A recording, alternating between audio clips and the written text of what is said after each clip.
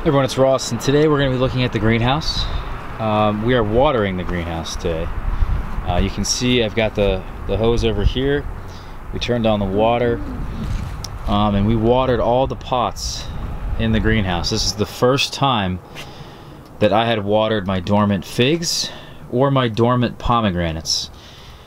How was I able to do this? Well, mulch. I really well mulch every single one of these pots.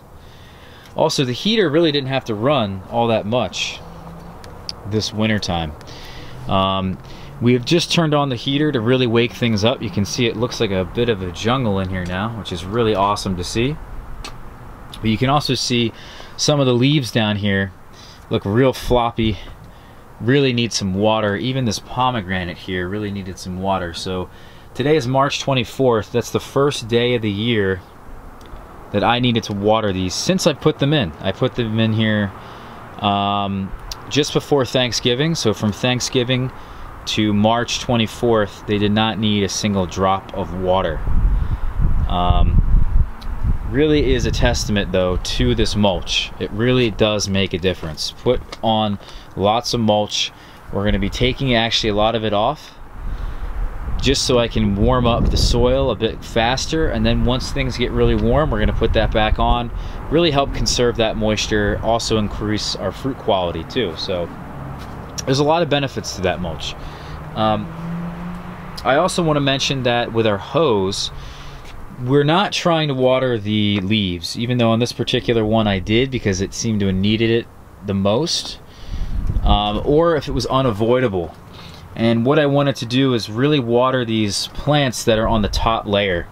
You can see that we have, you know, pots like 3 or 4 stacked high. So all the ones on the top level, these are the ones getting hit by the sun the most, and these are the ones that are getting dried out the most. Also the ones that are in direct contact with the flow of the heater. The heater sits here and that flow goes directly in that direction. So we really want to make sure that we're getting the ones especially in the front, but I've had years where I didn't come in here in time to water these things, especially these ones in the top layer, and they didn't make it through. The ones on the bottom have so much moisture in them to this day that I probably won't have to water them until I take them out. The reason for that is because they're just not getting dried out. They really are not. We have lots of mulch on top of them because now we have an entire pot an entire pot of soil and mulch on top of the trees. So we really don't have to water the ones on the bottom. I wouldn't really pay too much attention to them. What you really want to do is really try to get the ones in the back if you're doing this in a crazy way as I am, where you've got so many things in here. You know, it's really important to get all of them on the top layer, or any of them that are getting hit by the sun, which includes the ones on the sides here, the ones on this side here. Even though they're on the bottom, I need to water those, and the ones on the back. So it's super important. If I were to sort of do this again, I would put a lot of the taller trees. You can see I've got some pomegranates that are hitting the top here. The roof, that's not too good for their growth.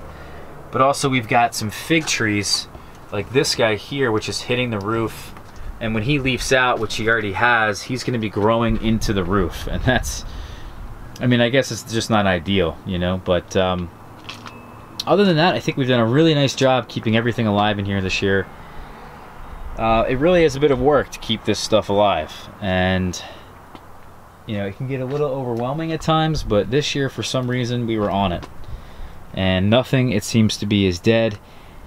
Everything just got a nice little drink of water.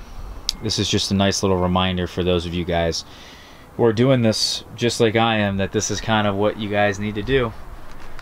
So we woke these up sometime around March 4th is really when we started to kick that heater on.